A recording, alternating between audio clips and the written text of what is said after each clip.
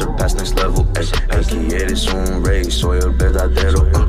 Dale mami, pedal to the middle. Yeah, ahora mismo vamos al cielo. Dímelo, dímelo tus sueños. Yeah, en la cama, no quiero drama. No, qué calor, eres como una sana. Yeah, she like designer and she thinks just like a mama.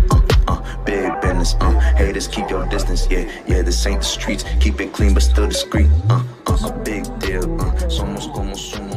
Yeah, making moves. But I'm here to prove myself to the nation. I'm also here to take the global community. So I just want to ask a couple questions. So, brother, uh, my man, my man X, Going I'll on ask with you a question. yeah. Does racism exist in America, or is it just something that's made up? Ooh, that's a good ass question. Yeah, racism does exist in America. I think a lot of people are blind to it. I think a lot of people don't like to see it, but it's there though. How does racism affect you as a black man every day? So, me personally, I think racism as an African American slash Hispanic, um, it goes both ways, man. So it's like I get it from both sides. So the way it can affect somebody is, how you're looked at, either from, your own race, black, your second race, Hispanic. It could be the way people treat you, the way people, see you, the opportunities you get, whether it's in, the car industry, the housing industry, just being around people, even in corporate retail worlds, you know what I'm saying? You got to work harder than some others, you know what I'm saying? Let's say if you have something predominantly um, white, you might have to work a little bit harder, or something predominantly Hispanic, you might have to work a little harder, so like that to kind of stand out. So that's how I would say that exists, to me.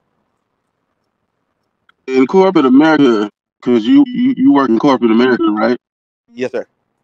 How much harder do you feel you have to work than No other one. people? Say that again.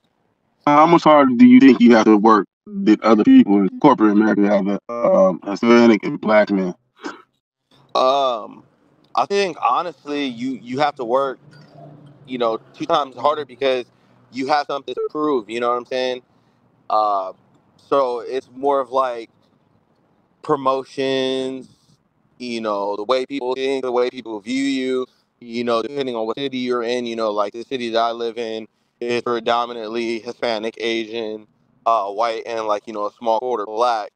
So, you have to be able to stand out in order to get your name out there or just to have even some type of fighting chance. The way the world is, it doesn't matter if you're black, it doesn't matter if you're Hispanic, it doesn't matter if you're white.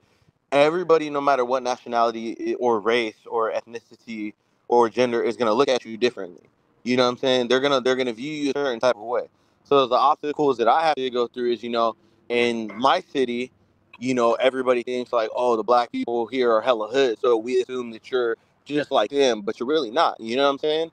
Um, so that's literally really what it comes down to. Or they have that perception of, oh, you're from Stockton, you're ghetto, you're hood, you do this, you do that. So, that's kind of what we go through here, you know what I'm saying? It sucks, but that's just the truth. And I'm pretty sure that goes on for a lot of other people too as well. Have you faced more discrimination from black or whites or the Hispanic community? I've got it from everywhere, man. To be honest with you, I mean, growing up and going to school, I was raised in a black and Hispanic household, so I just learned how to try to mingle with everybody to see both sides, or see everybody's nationality. Some people like that, some people don't.